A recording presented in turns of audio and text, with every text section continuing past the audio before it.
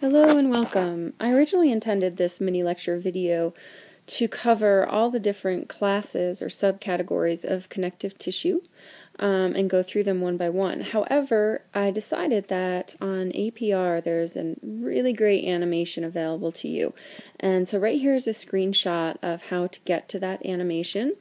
If on the module menu, which is right here, okay, on the drop-down menu you click on number 3, tissues. Okay, and then over here, if you click on the film or the slide thing for animations, this drop-down list appears. And if you click right here on the connective tissue overview, it'll provide you this 7-minute animation that walks you through all the different categories of connective tissue, where you'll find them, what their functions are, and the different components of them. So I'm going to direct you instead to this animation that I think you'll find really helpful. And so in this mini lecture, instead, I'm just going to go through the pictures that I took in lab to help you identify the various tissues and help point out some of the structures. So you continue on and finish watching this video, or you can stop this video, go to APR, watch this animation so that you get the organization of how all these different tissues are classified or categorized, and then come back and watch this. It's up to you. Either way, I hope that the combination of these two videos will be very helpful for you in learning this often complicated classification system. Let's start off with one of our loose connective tissues. This connective tissue is a relar connective tissue. It's a loose connective tissue because its fibers often appear singly and not packed in clumps or dense clumps as they would in a dense connective tissue. So this is considered a loose connective tissue. You also see lots of space in here. So the space is your ground substance. So it's very, very loosely arranged. You find a relar connective tissue as filler between muscles, or for example between your muscle and your skin, and in a number of other places as well. The components of relar connective tissue that we see, the first thing I note, are all the loosely arranged fibers. So these real thin fibers, for example right here and here, that's all your elastin. Okay, those are your elastic fibers. And then you have thicker fibers, and they're not quite as dark and obvious. That's your collagen fibers. So see if I can outline one here. Okay. Your irregular connective tissue is also vascular. I'm still outlining some collagen here. Vascular means that there are also blood vessels. So that's what this might be right here. It might be a blood vessel. I'll write BV for you. Okay, don't worry so much about that. Really what we want to tune into are the elastin fibers, the collagen fibers. Look at all these resident cells. Okay, what I mean by resident cell is in my last mini lecture video I talked about how the tissues all have specific cell types. So what I've circled here are fibroblasts, but in a relar connective tissue you also get a number of other cells.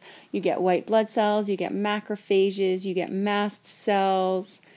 Okay, so there's quite a few different cell types. For right now, I just want you to be able to point out the fibroblasts.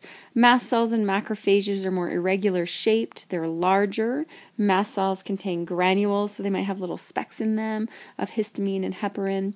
Okay, so at this point in time, I do not expect you to be able to identify those types of cells.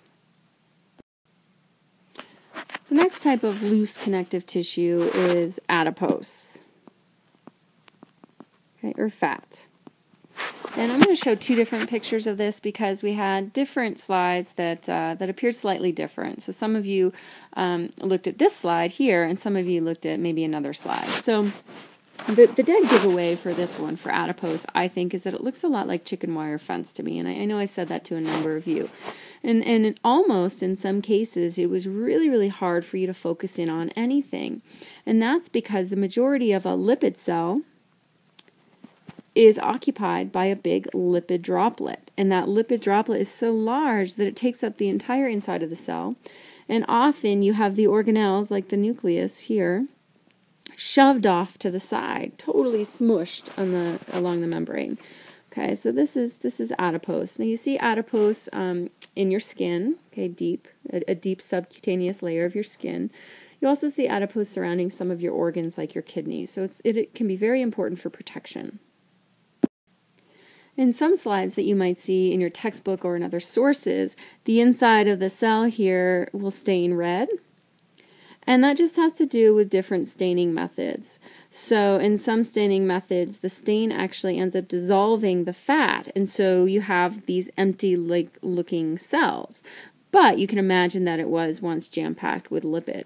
And if other cells are stained using a particular method, then that stain is red. Okay, it's an oil-soluble dye called Sudan red, and then you can actually see that big lipid droplet. But more or less, it would all look relatively the same. Huge, big globs of fat. Here's another example. When we're zoomed out, this is on 100x. Okay, now you can start to see the real chicken wire-like fencing. You also see some vessels in there because it is a vascular tissue. And then here's another slide, but still you see these large empty-like spaces. Okay, that big empty space is one cell that was once filled with a lipid that has now been dissolved, but you can imagine that it's there, and so you can imagine that all these organelles here get squished off to the sides. Before we continue on and look at a slide of a dense connective tissue, there is one more subcategory of loose connective tissue, and that is called reticular connective tissue, which we did not look at in lab. It is called reticular connective tissue because of the abundance of reticular fibers, which are now called type 3 collagen. So you might see in some references it called type 3 collagen, and in other references called reticular fibers. They're very, very branched fibers. There's a picture of them, I believe, in your textbook. But I just wanted to mention that so that you were aware there was one more classification of loose connective tissue. Okay, so this is a dense, regular connective tissue, and if you remember from lab, regular refers to the arrangement of fibers. So you can have a dense, regular connective tissue, and you can have a dense, irregular connective tissue. And so the regular word, again, applies to the direction the fibers are running. And so right here you can see that all these collagen fibers are running parallel to each other, all in the same direction. This is a very strong tissue and can withstand a lot of tension because all of the fibers in this dense regular tissue are running in the same direction. It can withstand a lot of tension in one direction. You also see some fibroblasts, okay, interspersed in here as well, in between the fibers. You notice also that these fibroblasts are very compressed and elongated, and that's because they really are squished between these fibers. So they look very thin and elongated because they are so compressed. Here's another slide of a fibrous or dense connective tissue. Again, notice how the fibers are all running parallel to each other. Notice how the fibroblasts are really elongated and smushed. Here there's not as many of them as there was in the previous slide. And this is the type of image that can be confusing to differentiate with smooth muscle. But again, in smooth muscle, right, we would see a centrally located nucleus, and we would see this spindle-shaped cell, so we'd see some tapers eventually. So keep that in mind, right? This again is a dense, regular connective tissue, because the collagen fibers are all arranged in the same direction in a parallel fashion, and the fibroblasts are elongated and appear to be compressed. In dense, irregular connective tissue, you will see lots of collagen and clumps of collagen, but they're all irregularly arranged, because that type of tissue can withstand pull or tension in many different directions. And you'll find it in areas of the dermis, which is your skin, and in the capsules of many different organs. Last, there is one more classification of your dense connective tissues, and that is a dense, regular, elastic connective tissue. And you just see a lot or a huge abundance of elastic fibers in this tissue. Often you'll find them in your larger blood vessels because they need to have an elastic ability to return to their original shape. And some of the ligaments in your vertebrae are elastic. We did not look at a slide of elastic connective tissue in lab. We did look at elastic cartilage, so make sure you don't get confused with those two things. Okay, so now I'm going to move on to cartilage. And there are three different types of cartilage. There's hyaline cartilage, fibrocartilage, and elastic cartilage. We looked at two, hyaline cartilage and elastic cartilage. If you did not get a chance to look at a slide of elastic cartilage, don't worry, we will look at it next week, and hopefully I will also have some slides of fibrocartilage for you to check out as well. This type of cartilage that we're looking at here is your hyaline cartilage. It is the most common type of cartilage in the body. It's found in your nose. It is found on the surfaces of articulations, so that means where joints come together or where bones come together. So the end of long bones is an example, the sternal ends of the ribs. Okay, so it's the most common, and you find it in many different places throughout the body. Hyaline cartilage is glassy in appearance, and that's why it's given the name hyaline, because hyaline means glass. And so some of you, to me, it looks like a washed out watercolor. You see lots of space back here, lots of matrix or ground substance, okay, kind of washed out. And that actually, it's not nothing, it's not fluid. That's actually where you find collagen fibers. They're just really difficult to see through a light microscope, which is the type of microscope that we use in lab. The resident cells of cartilage are chondrocytes, so chondro and cytes. And there is not a hyphen there, but I'm separating the words because the cell that actually begins to form the matrix is a chondroblast. So, do this, blast. So we usually use the word blast for an immature cell and cyte for a mature cell. Okay, so initially, the cells, the mesenchymal cells that differentiate into chondroblasts, okay, they're immature cells, and it's the chondroblast that starts secreting the matrix. But once those cells become surrounded by matrix, they are called chondrocytes. Okay, so these right in here, these little guys, those are your chondrocytes, and they're surrounded by what we call lacunae, or a lacuna, and that's the space that each chondrocyte occupies. So it's kind of this vast space there. So you have a chondrocyte in a lacuna. Okay, and so because the lacuna is really a cavity, see if I can draw this. The line there, okay, or the edge of the cavity, is the capsule. This here is a slide taken from the trachea. So a lot of you may have had a difficult time finding it because there's a lot of other tissues in that sample, right? Because your trachea is composed of cartilaginous rings. And so what we were trying to do is find the ring, which is indeed the cartilage, okay, but it's also surrounded by a number of other tissues. Okay, so if you didn't get to see the slide of elastic cartilage, here's a picture of one. Okay, so this is your elastic cartilage found in your ear and in your epiglottis. Okay, so elastic cartilage, it's very similar in appearance to hyaline cartilage. It has the matrix. However, in addition to the collagen, it has a lot of elastin fibers, and so that's what all this dark colors are, almost appearing black or dark purple. Those are elastic fibers. Furthermore, you see that the chondrocytes, there's actually a lot more of them here in the elastic cartilage than there was in the hyaline. And they also appear to be a little bit larger. But you still have a chondrocyte, okay, inside a lacunae, okay, surrounded by the capsule. The third type of cartilage found in your body is fibrocartilage. Okay, it's the type of cartilage that you find in your intervertebral discs, and hopefully next week we'll be able to look at a slide. But you also will have your chondrocytes and you'll have your lacunae.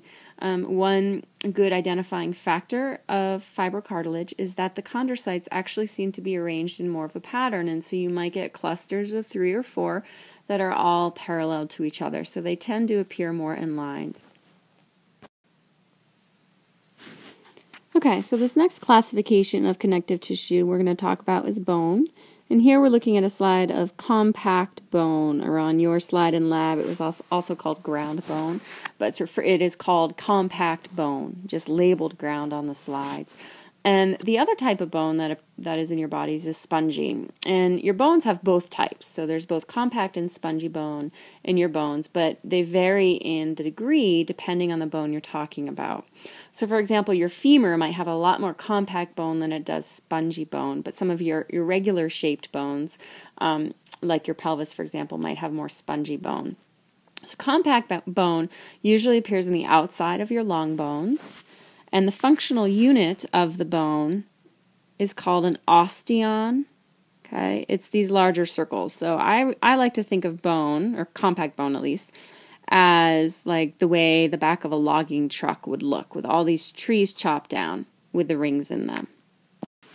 So in the center of your osteon is your central canal, or often it's also called your haversian canal. So central or haversian canal. And that's where your blood vessels run and your nerves run. Okay, so it's the source of nutrition for all of your osteocytes. And your osteocytes are these little spider-like guys. And similar to cartilage, the osteocytes are found in lacunae, so little cavities. And the cavities exist between what we call lamella, okay, or lamellae. And so I'm just going to try to, right here is a lamella. So basically, the rings in the bone are your lamella. So the lamella form these kind of concentric rings circulating your haversian or your central canal. And then in between those rings of lamella is where you have your cavities or your lacunae, where you have an osteocyte. And similar to cartilage, right, the cells that start to build the bone, or the matrix of the bone, are your osteoblasts. And once they become surrounded by the matrix, they are called the osteocytes. So essentially, these osteocytes become kind of trapped in between these rings of lamella. And however, though, they are connected, luckily, to their nutrition source, okay, the haversian canal, via these little stripes called canaliculi. So these osteocytes, to me, almost look like big spiders with lots of legs, okay, extending through the rings of lamella to the next layer, and the next layer on into the central canal. All right, so last but not least is our fluid connective tissue called blood. Okay, so on scan power, a lot of you may have said, I don't see anything, and that is because your blood cells are very, very small. So you really had to zoom in to your 400x. And even in physiology, when we take samples of our own blood and start doing white blood cell counts, we will put it under our oil immersion. So these cells are very small. You can see that the majority of the cells are your erythrocytes.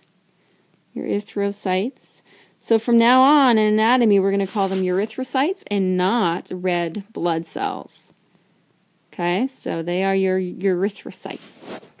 Next, we have our cells. Okay, I'm going to change colors here. That actually have the nucleus. So your red blood cells do not have nuclei. They're the only cell type in your body that does not have a nucleus. Your white blood cells do, and those are called your leukocytes. So do not confuse leukocytes with lymphocytes. A lymphocyte is a type of leukocyte, but all of your white blood cells are called leukocytes, and from now on we will call them leukocytes. Finally, you see tiny little specks in here. They look like just little granules of stain, but they're not. Those are called your thrombocytes. And your thrombocytes are your platelets. Okay, then you have the matrix, is all the fluid, okay, in here. All right, so I've now just walked you through, okay, connective tissue and all the different subcategories of connective tissue. We've looked at them in lab now. You have watched the animation in APR, or you will right after this video, and you've seen this video. So hopefully now you've got all your connective tissues down, and we'll see you next week. In a follow-up video, I will talk about the different types of muscle, cardiac, skeletal, and smooth, and I will talk about nervous tissue. So until next time, have fun and learn your anatomy.